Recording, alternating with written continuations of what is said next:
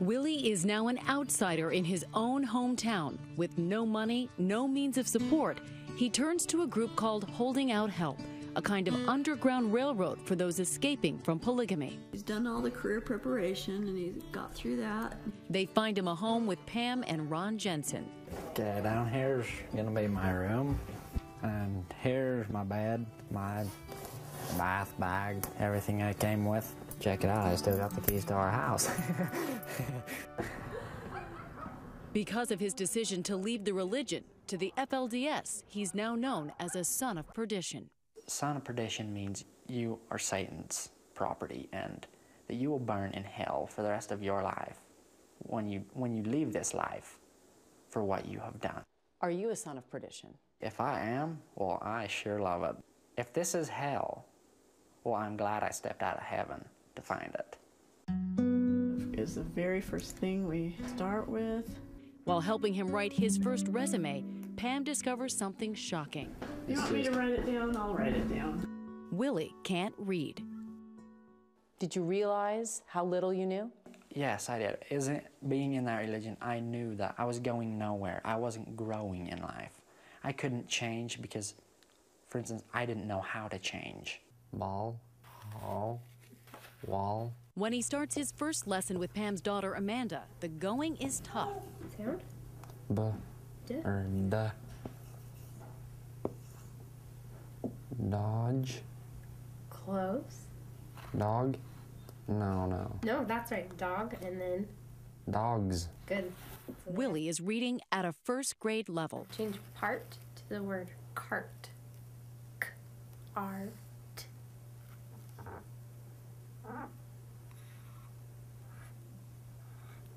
I should have learned this when I was in first grade. This is good speed. You're doing good. According to Willie, most children in the FLDS get no more than a grade school education. If they want you to go to school, they'll pay for it.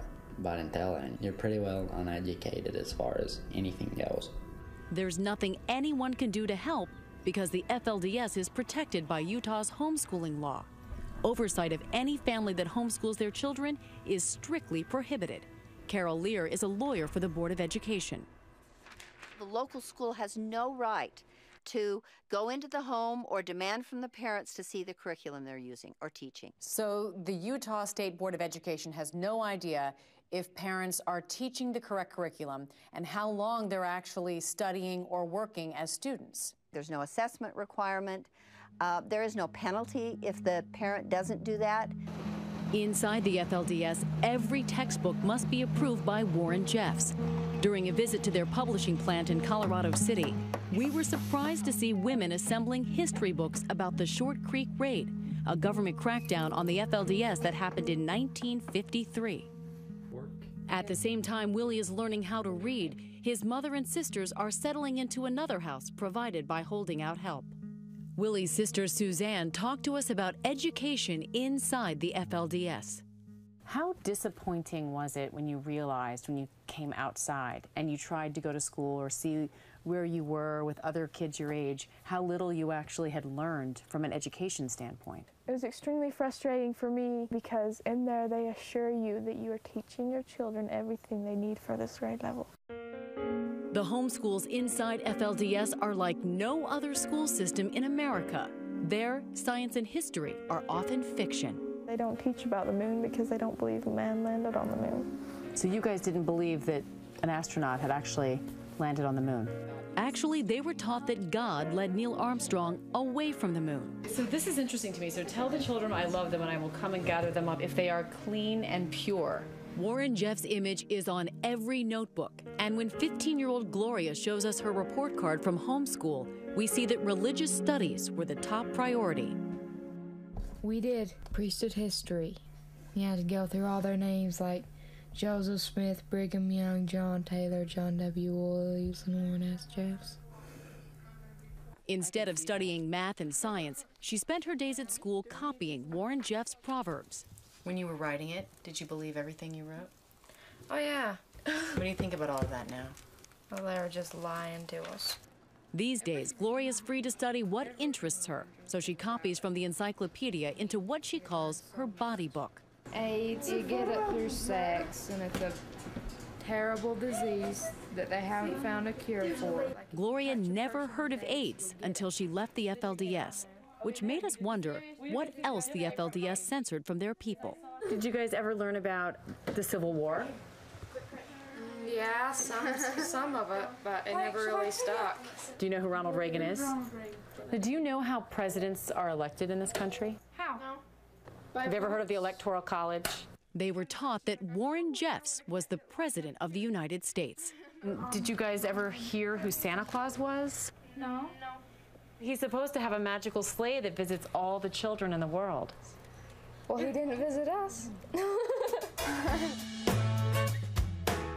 It's been a month since the girls left Colorado City, and we were there with them on their first day of school. 11-year-old Ada is about to enter a new world. She's starting 5th grade. Ada, my lovely daughter, don't comb your hair.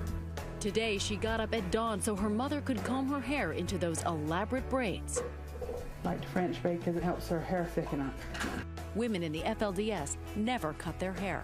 We were trained your hair is your crown, and you need to keep it up on your head. According to their teachings, they will need their hair in heaven. Women will be asked to wash and the man's feet as an anointing. And I want to do that. Ada is still caught between two worlds. The prairie dress she once wore is gone, but she still hides her body under high-neck, long-sleeve shirts. Yet her mother is disappointed about how easily all her daughters left their old life behind. I keep wanting to tell her, pull your top down, darling. And when they come in and there's this little cleavage showing, I'm like, children.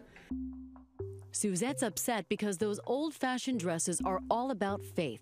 Women cover up from neck to ankle because their bodies are considered sacred temples. 3 years ago, we talked with Lizzie Jeffs, the town dressmaker. The Lord teaches that if we can dress properly, it's easier to see each other as a person, a whole person, inside and out. As they settle into their new home, the girls still hold on to the fragments of their past. Time to play, time to play. No, hold up, it's okay. Within the FLDS, everything, even a simple game of cards, is based on the bonds of kinship. 6-year-old Nellie calls this the memory game. This is Leona, and this is Marie, and this is Danessa, Marie's daughter. And we're making them mates. Put them together, she was mates. It's the FLDS version of Go Fish. You have Marilyn's father. Nope, go fish. Over 3 months have gone by, but no word from their father. They still have no idea where he is.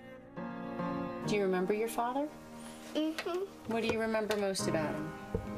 Well, he had gray hair, he always wore this blue work suit, and he always wore a middle hat. Do you miss your dad? Mm-hmm. I think all of us do. She's worried that she'll never see her family again. We're considered apostates and wicked now that we're out here. An apostate is a person who deliberately leaves the religion. So you're not allowed to talk to any of your old friends and family? Not really. How does that make you feel? I don't know. It makes you feel probably sad, huh? Mm-hmm. When we come back, the power of a haircut. We weren't allowed to cut our hair, and the UL is considered wicked. How do you feel about being wicked today? Oh, it feels really great.